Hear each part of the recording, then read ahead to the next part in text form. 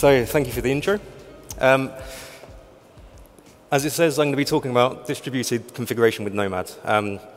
This is a project, a research project that I was working on recently. And I wanted to talk about it and share it with you because we felt that we found Nomad fit quite a nice niche in which we basically replaced using a systemd init system with Nomad. And so a little bit about myself. I am a distributed systems engineer. I have a background in infrastructure and ops, not kind of a development. And I've spent most of my life on call. And I think because of that, I generally tend to automate that 20% that kind of gets forgotten about. I don't like having to wake up at 3 o'clock in the morning, having to restart the service, or having to just twiddle that little tool to make sure it works. And as introed, I've created a couple of Nomad tools for the community.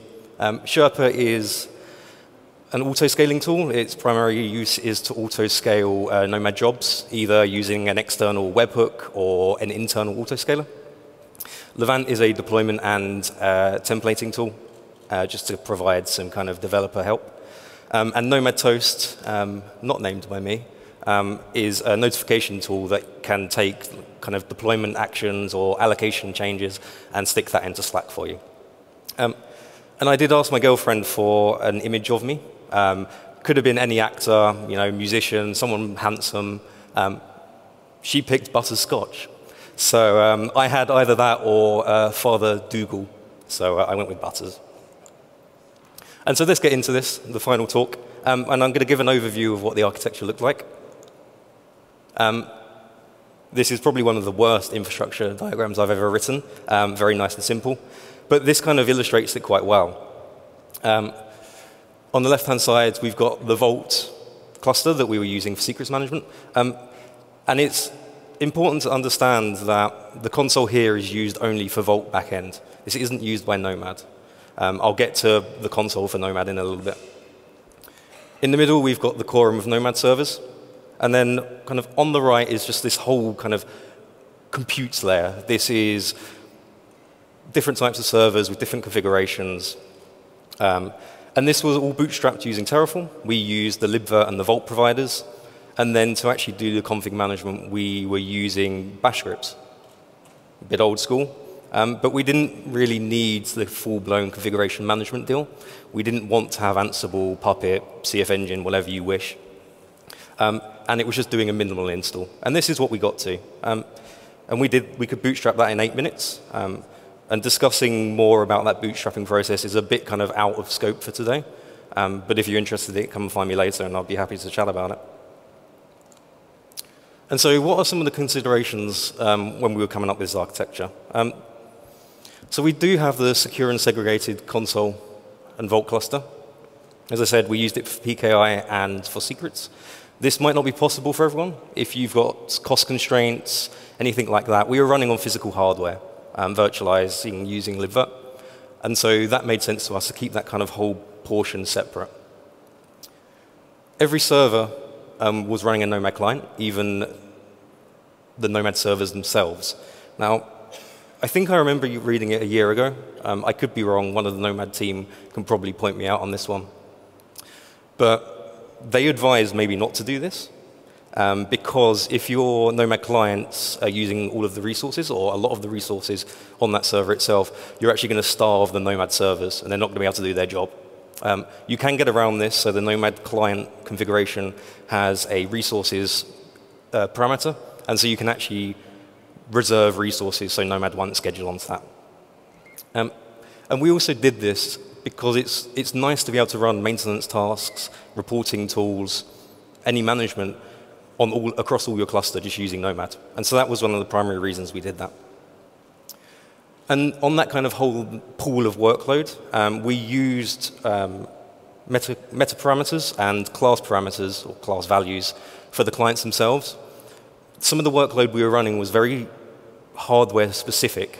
And so we had to ensure that a particular job, a particular batch workload was placed on a particular server. And using the Nomad client meta, we were actually really able to make just this general pool of workloads was what it seemed, but be highly flexible in where we were placing things. And that was the bootstrap phase. And so from here on in, it's everything managed by Nomad. There we go. I'm just going to grab some water. And so what were the first things we did after the bootstrapping process? So during bootstrapping, we used this small Go application, Go process called GoTon. And that was providing proxying between the Nomad servers and the clients and the Vault cluster. Has 5 stars on GitHub, but worked for us. And there might have been quite a long time between bootstrapping and the actual use of the cluster, so we just left this in place to provide connectivity. But we would stop that, and we would stop that using a batch job through Nomad. And then we would start Fabio. We're a big fan, well, I'm a big fan of Fabio. And we were using that with traffic shaping to provide access to Vault from the rest of the environment. And the last one, so this is where the console for Nomad comes in, and we run it under Nomad. The console server as a service job, and the console clients as a system job, because we wanted that everywhere. I kind of had a bit of a love-hate relationship with doing this. Sometimes I'd look at it and think, why the hell am I running console under Nomad? But actually having Nomad run manage console, restart allocations if we needed to, was actually quite nice, and we preferred in the end doing that than running console on the servers as a binary themselves. And so the top code snippet is the template section from the job that was stopping GoTon. It's not very pretty. This was an early example of that. And all we're doing is embedding a bash script within the template section, running this as a batch job, and it will remove and stop the GoTon binary. The console code block there, if you're familiar with console, this is just writing a KV, and this was done at bootstrap time. And it's basically telling Fabio that when you're coming to route traffic to Vault, just put 100% of that traffic to anything, the service with the active tag. And Vault acts quite nicely in updating console if the active node changes. And so this was a really nice way to actively ensure that we are routing to the correct node. And the final snippet is from the Vault config file. And this is just telling Vault that when you register with console, put these particular tags into your console service registration. And you'll notice that we're using the proto of HTTP. That's because we were doing SSL offloading at the Fabio layer. And that's to do with the whole bootstrapping process. How can Vault itself run with TLS if Vault is providing with TLS, unless you have some seed cluster somewhere. And that was a lot nicer for us than running HA proxy. We struggled with HA proxy to the point where 3 of us had to look into the HA proxy source code, and that was not a fun day. And so TLS management. So some of this might actually be defunct after this morning's announcement. So I might look back at this in a couple of weeks and go, what the hell was I thinking? TLS does take a long time to set up. It was difficult. But it was something that we wanted quite urgently. And even having TLS certificates with a TTL of 10 years, so you could have just one cluster that sat there, Vault cluster, you generate a 10-year certificate, and you put that there and run Nomad using that, for example. That wasn't the proper answer for us. And so we use short TTLs as default.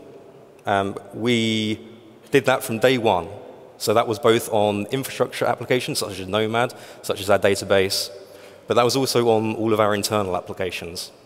And some of our smaller applications, some of our maintenance tasks that ran for minutes, for seconds, they would use low TTLs. I think the lowest is 15 minutes. I could be wrong on that. And the highest one we had across the whole platform was 722 hours, which is 30 days. And as I said, this took a long time to get stable. I think I got asked by my manager, what do you think the likelihood of getting this in after we built everything? And I told him it was pretty impossible. And to help manage the low TTLs, we wrote a small application that would initially perform TLS exploration checks.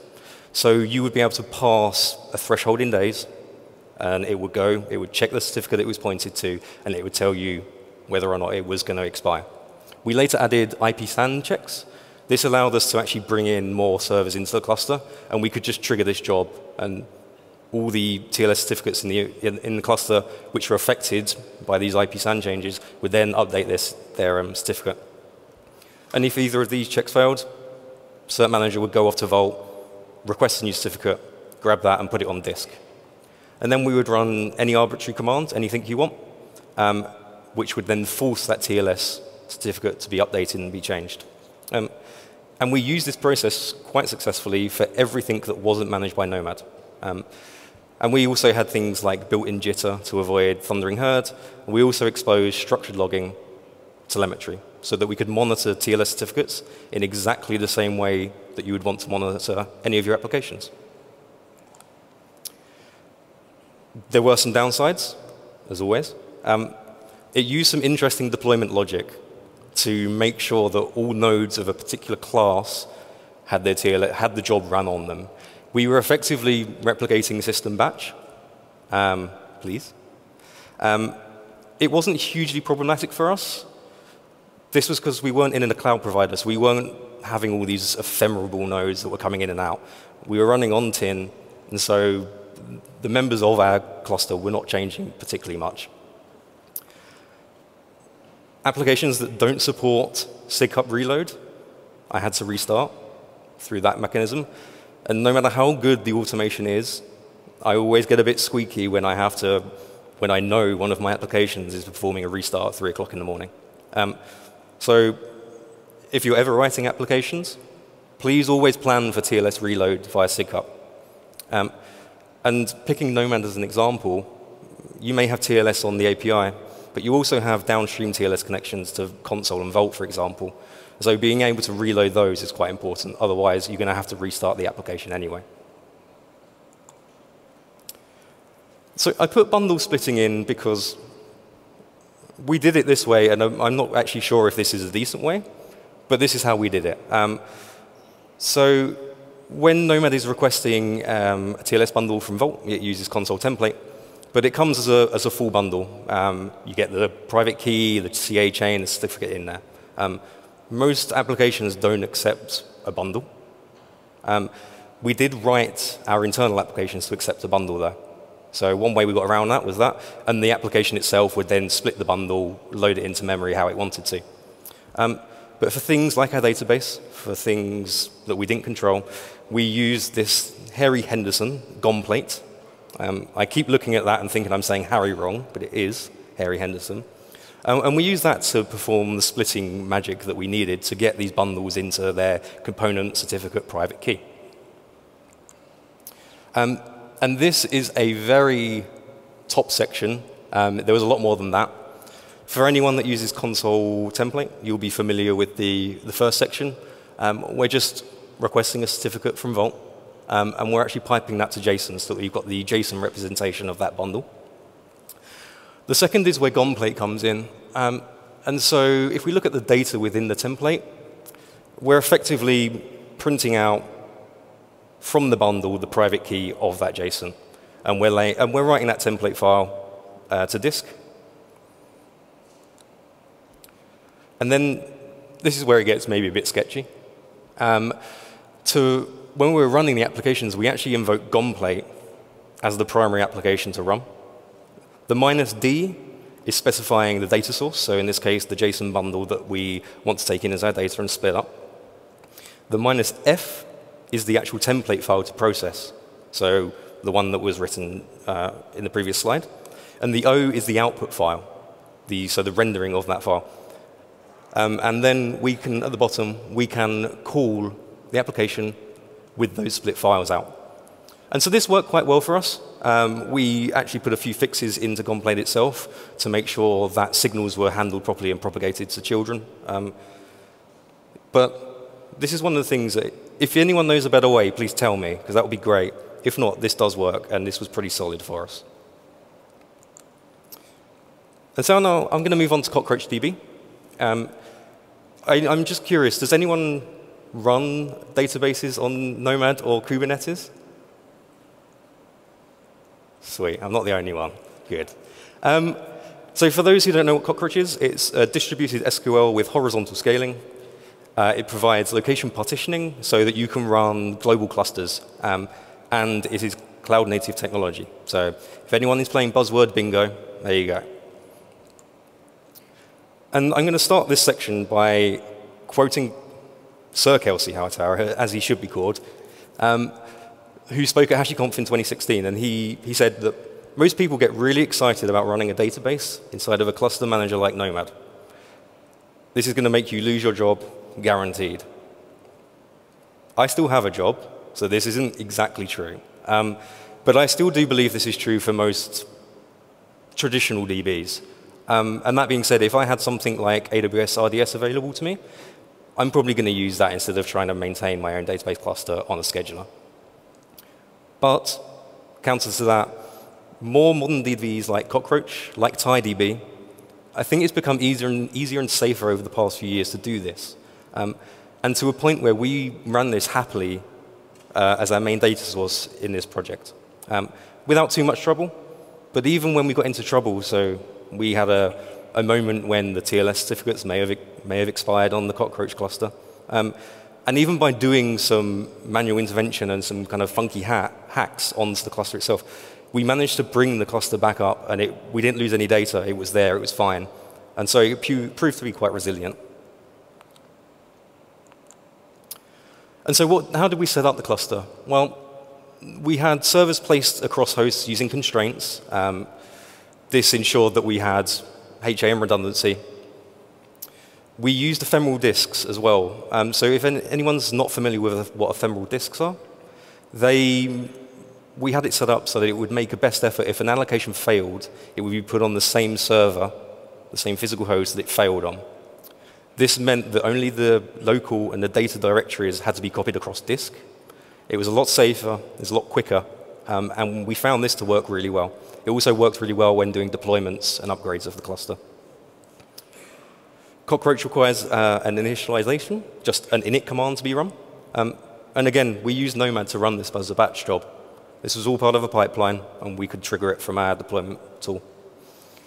And one thing that we always did was we paid careful attention to everything, of course, but we paid careful attention to the job parameters in Cockroach, and we kept analyzing to make sure that we had timeout set right, that we had different standards configured correctly, so that we knew what we were getting into if something failed or if we were doing a deployment. And this is how a couple of the bits of the jobs looked. The top left is the actual DB cluster group section. You can see the ephemeral disk using sticky. We're using a count of 3 and the distinct hosts to kind of force this to go across a number of hosts and not all bin back onto one. And the constraint there is just an example. This was to make sure that this wouldn't run on any hardware that was better suited to running another type of workload. The second box is the init command. And this job, really, apart from pulling some TLS certs from Vault, this was all the job did. It would run in less than a second, and it just makes sure that it initializes the cluster on the first run. But now you've got a cluster, what do you do with your schemas and everything like that? So we stored our table schema alongside our application code. And we wrote a small application that was used to apply the schema changes. It used this Go Buffalo packer. And the schema change was effectively an up or a down file and just included things like create database, create table, alter table, drop table. And we had the up and down so that we could roll back any problems that we encountered. It was also idempotent, so that we would often, when we triggered a full deploy of any platform code that had been built, we could deploy all the migrations, and we would ensure that we've got the latest changes. If there weren't any changes and they'd all been applied, then the code would just go through it anyway, and it would be fine. We even had a command that we could seed data for development purposes. Again, this was run through Nomad as a batch job, and this was perfect for any integration testing, for local development, and also for doing demos, so that we could get some data in, bring it all up, automated, and we could go. So backups. Backups are probably one of the most common batch workloads to run on Nomad. And the periodic stanza within the Nomad's batch job template allows you to configure the backup jobs to run to meet any SLAs you have. So you can set it to run every minute, every hour, every day, however you need. And we use this mechanism to back up our Cockroach DB tables, as well as our console Nomad cluster and our Vault cluster. We wrote thin wrappers around the Cockroach dump command and the console snapshot command, just so that we could control a bit better some of the naming when we put that file up into our external storage. The application also had a restore command. If anyone remembers reading or did read the GitLab outage, then this is kind of relevant to there. A backup isn't a backup until you've tested that restore works. It just isn't.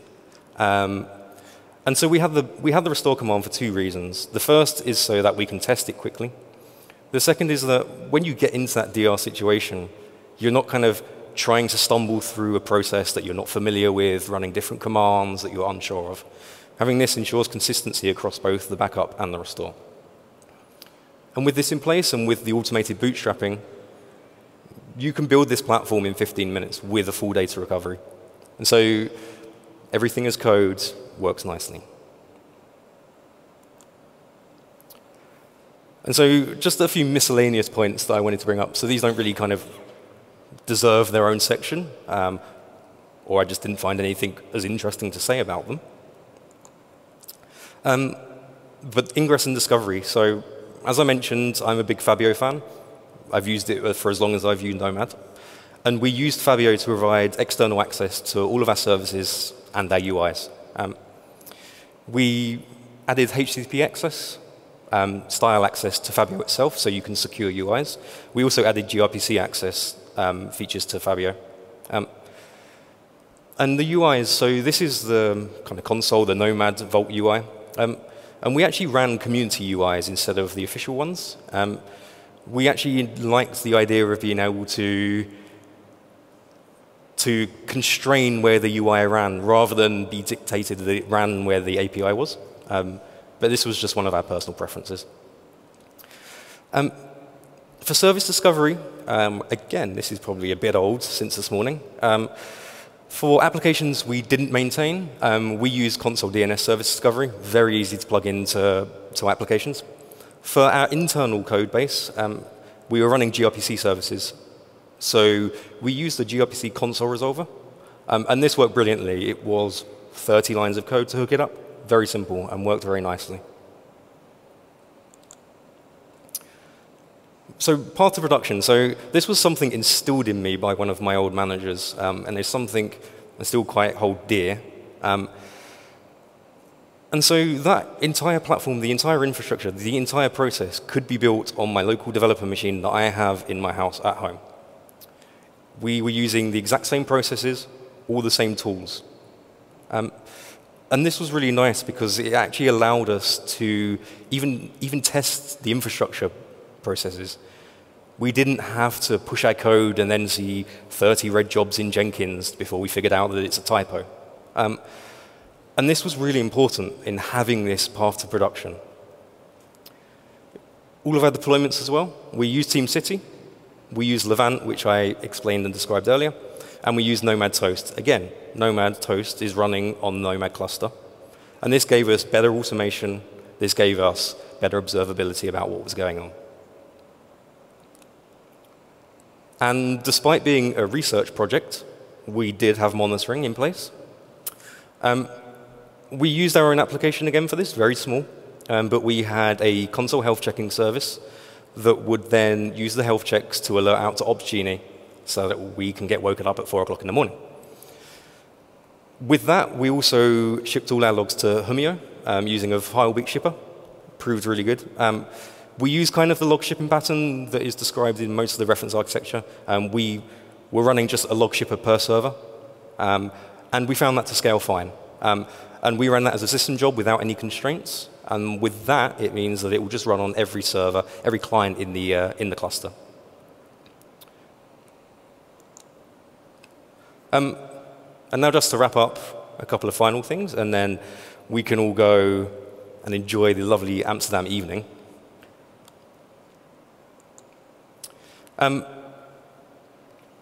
From the bootstrapping phase, once that was done, we used Nomad to manage everything, and I mean everything.